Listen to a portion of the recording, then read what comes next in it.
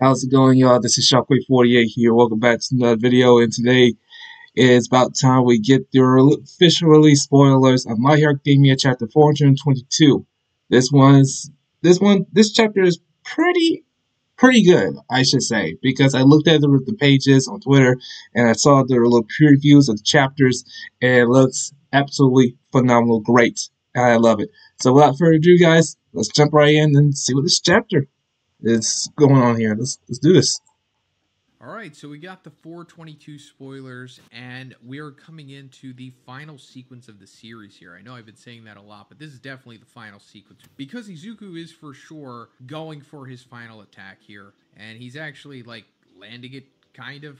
I mean, we'll get into it, but a lot of awesome classic Horikoshi sequences in this chapter. So the title is on the last page, and Rukazu doesn't want to spoil it immediately, but we'll just skip to that right now because the title of the chapter is Izuku Midoriya Rising. That, of course, goes into the other characters that we've seen throughout this final arc, where they get their own chapter where it says their name and then Rising, and then, of course, it ends on the main character, Izuku. So the chapter begins with Aoyama falling behind because All For One's tentacles destroyed a piece of the ground, but he tells Deku to keep running. Aizawa tries asking Shirakumo to opening another portal, but realizes that he has no strength left to use his quirk. So that's interesting how Aizawa is asking Shirakumo. I don't know if this is Rukasu referring to Kurogiri as Shirakumo, or he is actually straight up being referred to as Shirakumo by Aizawa in this chapter, which means that there could have been a breakthrough. We still don't know what's fully going on with that yet.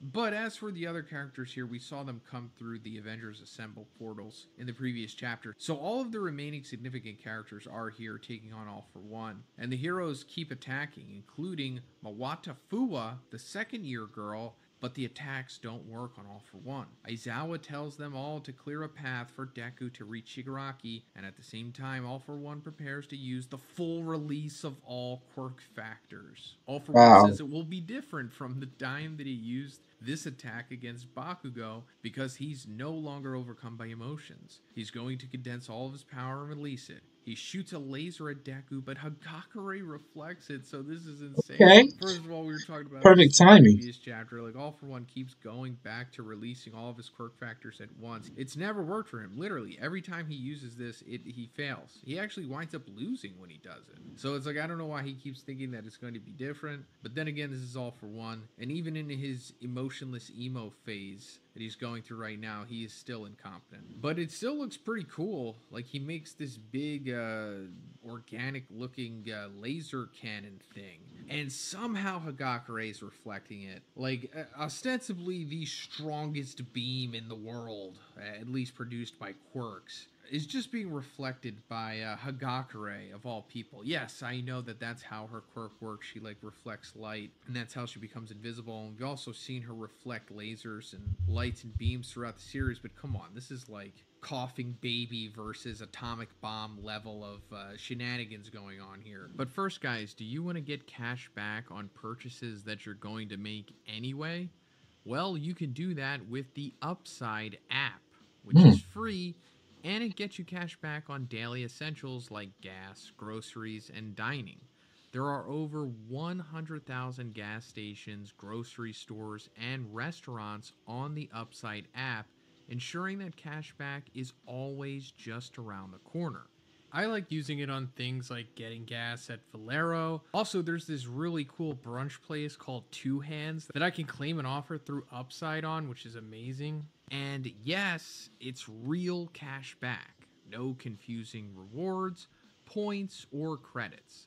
Just actual money you can transfer straight to your bank account. Top Sounds Upside useful. earners are making as much as $300 a month.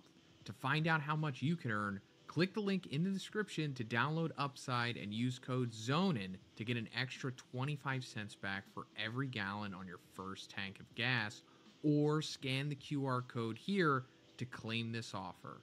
Thanks, guys. Momo builds a railgun, and Kaminari charges it with his electricity to fire at All For One, but he blocks it. All for One launches more black tentacles, and Deku is about to punch them with One for All, but several other students destroy them and tell him not to waste his energy yet. So yeah, this is like a really cool sequence. It's unfortunate that it's not being spread out a little more. I think it's kind of being condensed to one page maybe. But Momo building a freaking railgun with her quirk, and then Kaminari charging it. Like, I wish we could have gotten really cool sequences like this throughout the series. I mean, granted we did, but man, this is like so much potential to this, like, team up stuff. Not only just Momo and Kaminari, but like the other combos that we could have gotten with Momo using her quirk to make something, and then like two other students or another student use their quirks to aid in it or power it up or supply ammo to it in some way. But they're also trying to get Izuku to get to the prime moment, because he essentially only has like one shot left. I mean, they didn't say that, but in the previous chapter it was stated that Izuku only has quote-unquote embers left of One for All, the same way that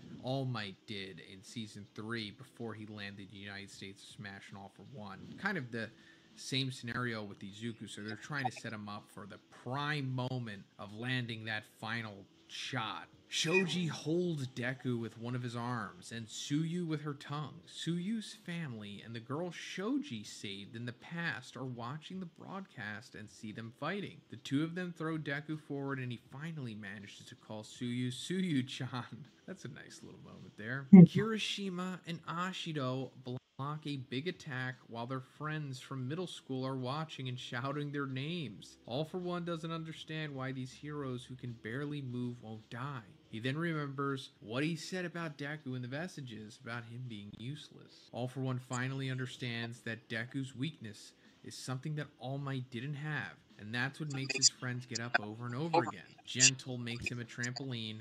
Death Arm says that he can do it, and Tokoyami wishes him good luck from Gunga, and Ida takes his hand. So I like the others supporting him, of course, in their own ways. You know, Gentle. They're really working together to clear a path for him. But then we have like Death I like Arms, this. where his like last moment in the series is essentially just saying like, "Yeah, you can do it, Izuku." Same thing for like Tokoyami. Like Tokoyami's last moment here is just like, "Good luck, bro." And it's like, you know, I know that they had their moments, but why can't just everyone be here to do something, at least tangible? All for One tries to use another attack, but the hole in his hand starts to bleed and he gets confused. We see the US pilots tending to All Might's wounds, and he says that seeing Deku running that day was what allowed him to do the same. It was at that moment that Deku became. So the hole in All for One's hand is bleeding. More Christ analogies here for All for One. It's always kind of been there,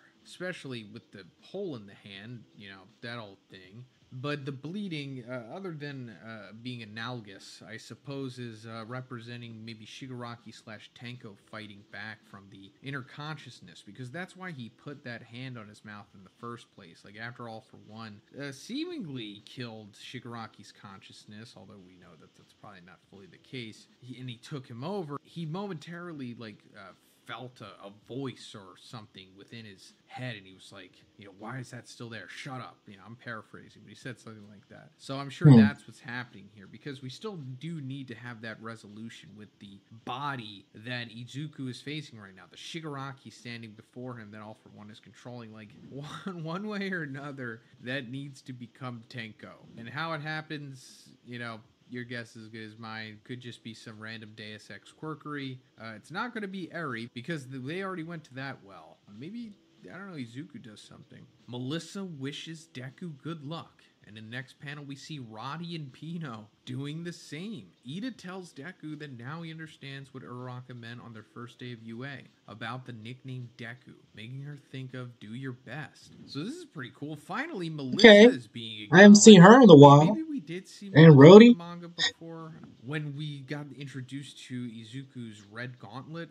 But now that we're actually seeing her is pretty cool. I do like Melissa because she comes from the first My Hero movie, Two Heroes, which is my favorite battle manga movie. Really incredible. If you guys haven't watched it, you should check it out. She's the daughter of David Shield, who's like All Might's friend from America. And she's also like a super wizard on making support gear and stuff.